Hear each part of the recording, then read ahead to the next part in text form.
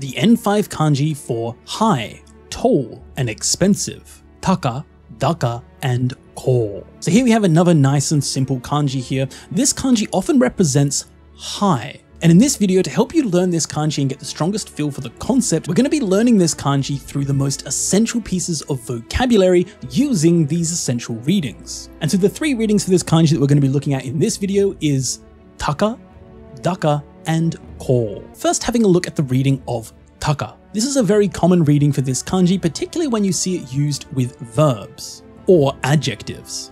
Like here, the adjective for high or tall, or even expensive, high in price, takai. So as you can see, this reading is normally used when the kanji is by itself followed with some hiragana afterwards. This is very common for kunyomi readings. So like in this next example used to express high. This could be both high in height, like tall, or even high in price, like expensive. Ah, 君がユミ軍曹のところの新人か。思ったより背が高い。前提として、動画の女性の監禁場所はこの近くである可能性が高い。この先が不安だわ。俗量になってベアラーも高くなったしね。And a similar word here in the top 10,000 most useful words is takasa. This is just the word for height. 待て。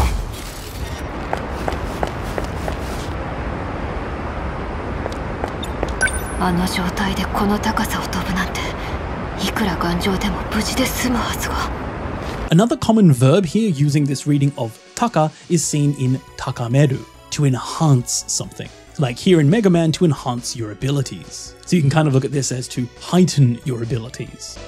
しかし、お前には戦いによって能力を高める力がある。システムを最高のレベルにまで高めた結果、こんなこともできるようになった。Or even in the verb takamaru, for something to rise or to swell. Again, for something to heighten, for something to increase. 歌うたいの魔力が高まれば高まるほど、その欲望は高まりますが、そこのミハイル君のように、近くにゼロさんがいても、食べるのを我慢できる良い子もいます。折り紙殺人鬼への関心が高まって、今や国民的なニュースだ。The next kunyomi reading we have here is daka. And this is usually used when connected to another kanji or word, as this bleeding of sounds often happens in Japanese. The ta turns into a da. So as you can see, each 3 essential uses here come after another kanji, like for example, zandaka, for a bank balance. Loan zandaka, yokin zandaka.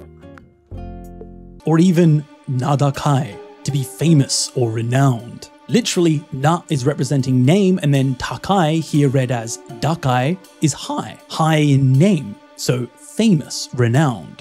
そうだ。我々が誘拐するのは、アレクサンドリア始まった以来のビキと名高いガーネット姫。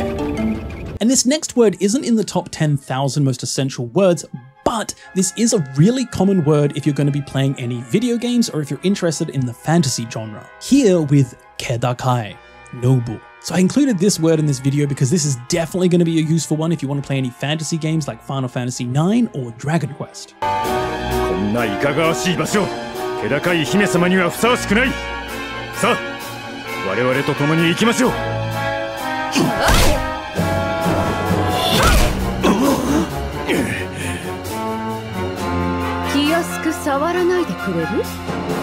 And then the final reading we have here is the onyomi reading of ko. And as we can see, this is very commonly used when connected to another kanji. So like for example, high school, koko, or even high school student, kokosei. 高校に入ったらバスケをやるのが夢だったんです。子供の頃読んだ漫画がかっこよくて。そうだな。今は勝利の美酒に酔うべきか。まあ、うちら高校生だし、お酒飲まないけどね。This reading is also seen used in the word for high speed, 高速。何これ。回答。人類が建造した遊具。レール上を高速で移動し、スリルを体感するもの。絶叫マシンとも呼ばれていた。人間って変な生き物なんだな。 Or even the word for the best, saiko. So sai is actually representing the most, ko being high, so the most highest, the best.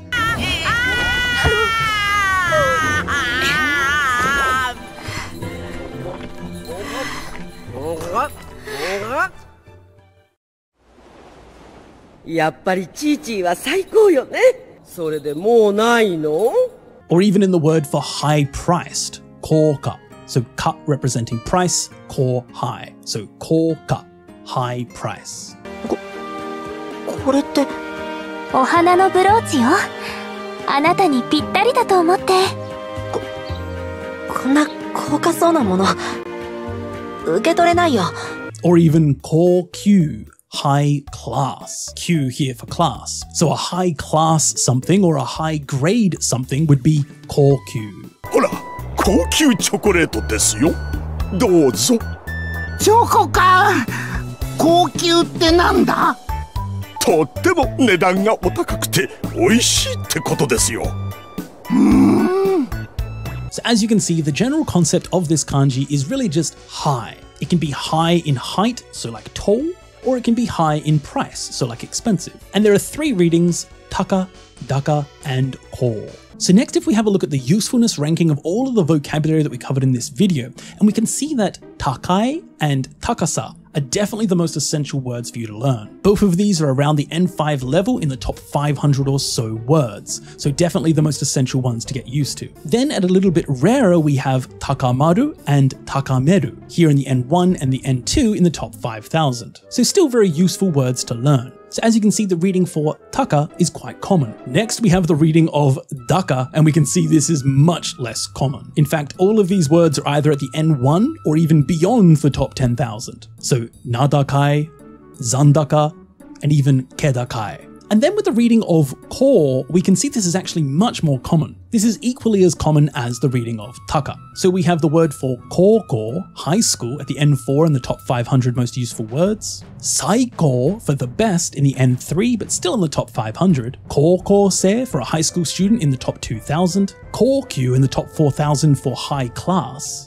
And then kosoku and koka at the N3. But as you can see, all of these words are in the top 10,000 most useful words and even below the N1 level, so they're all very useful for you to learn. So as we can see with them all put together, the most common readings are definitely taka and ko. But hopefully this breakdown can give you a nice feel for what words you should focus on learning first. But these words here are the most useful and common words using this kanji. So if you remember these words, you'll have a really strong understanding of this kanji. Next, we have the kanjis radical and mnemonic. Now this kanji actually doesn't have any radicals, as it's actually a radical by itself, the radical for high. But you can kind of see the kanji for high as almost like a tall pagoda or tower. If you look at the two squares, that's often used to represent a mouth or an opening, like for example a door or a window. And as you can see, there's a door down below and a window up top. So it even kind of looks like a tower. So hopefully that can help you remember this kanji. I definitely recommend trying to follow this stroke order and write it out yourself just to get a little bit of a physical feel for how the kanji is written, as that can also help you remember the kanji. So as you can see, a very straightforward kanji with the concept of high,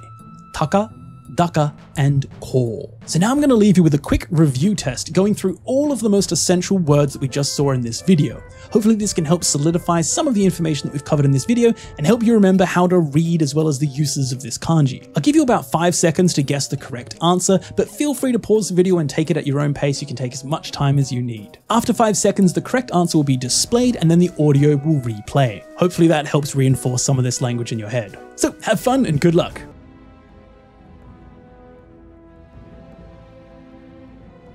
思ったより背が高い。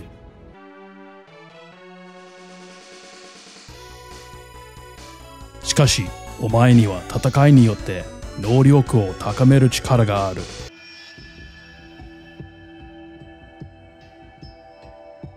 高校に入ったらバスケをやるのが夢だったんです。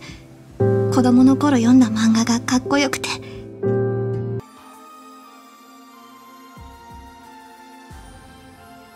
あの状態でこの高さを飛ぶなんて、いくら頑丈でも無事で済むはずが。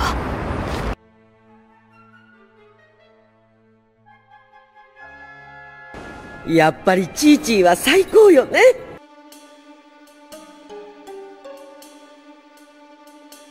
そうだ。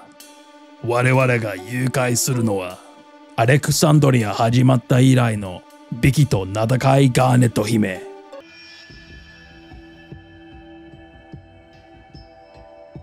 折り紙殺人鬼への関心が高まって今や国民的なニュースだ。